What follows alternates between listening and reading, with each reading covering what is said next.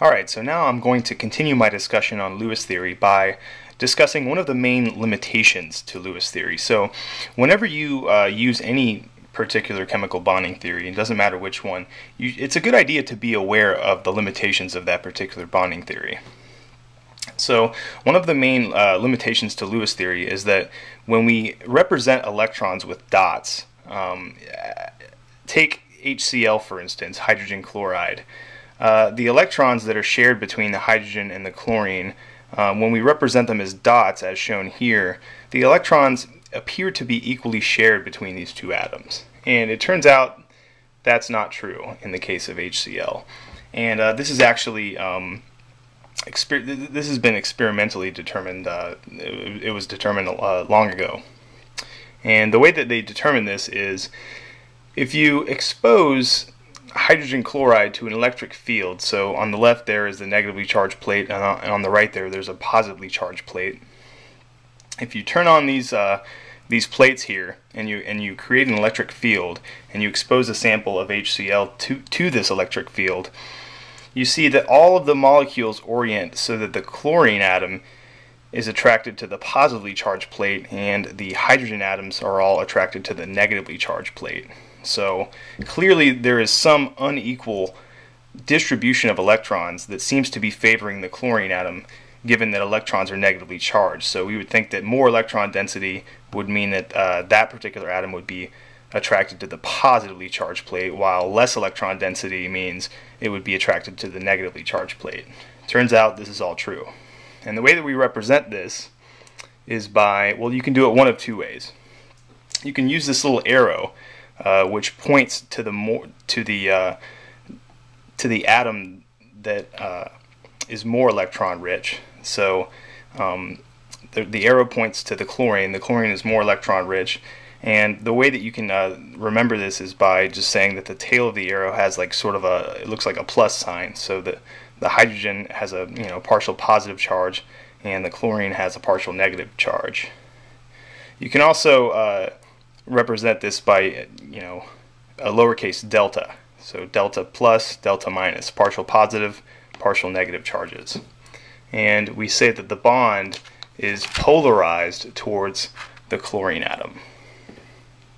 So we've seen that you can show via experiment that this bond is polarized towards the chlorine, and the chlorine hogs up more of the electrons that are shared, more of the electron density that is shared between those two atoms.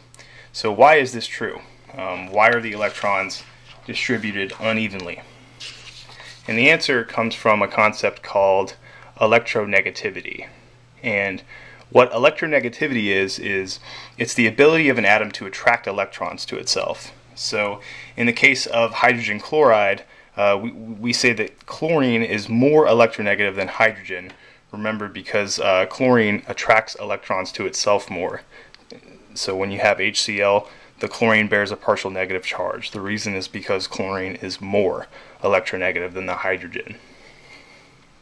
So a couple of general rules of thumb on electronegativity.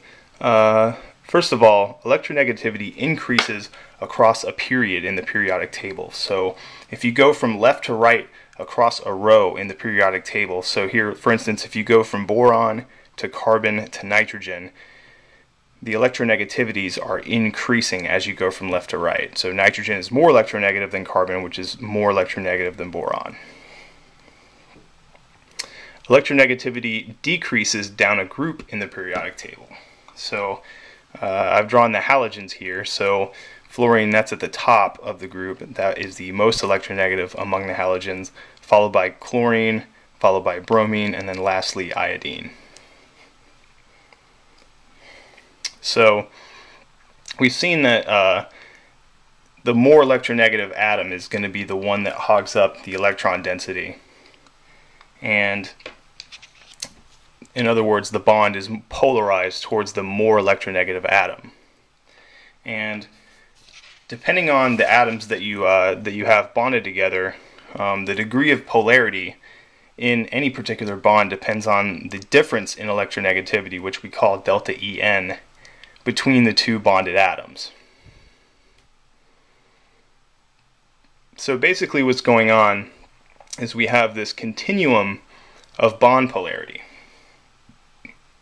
And within this continuum we have three broadly classified groups that we call pure covalent, polar covalent, and ionic. In a pure covalent bond, the two atoms that are bonded together are identical. So a bond between a hydrogen and another hydrogen, that would be a pure covalent bond. There's no difference in electronegativity because they are virtually identical atoms. Same thing with O2, N2, F2, Cl2, and the like. We have ionic bonding, which occurs on the larger end of the bond polarity continuum. And when you have ionic bonding, you basically have a very large electronegativity difference. So ionic bonding generally occurs between metals and nonmetals. And if you look at where the metals are and where the nonmetals are, they're usually pretty far apart from each other on the periodic table. There's a large electronegativity difference, so that means that there's going to be an ionic bond. So the electron is essentially going to be transferred from the metal to the nonmetal.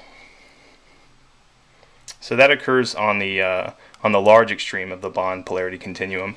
Everything else in between is classified as polar covalent. You have a moderate electronegativity difference between two nonmetals.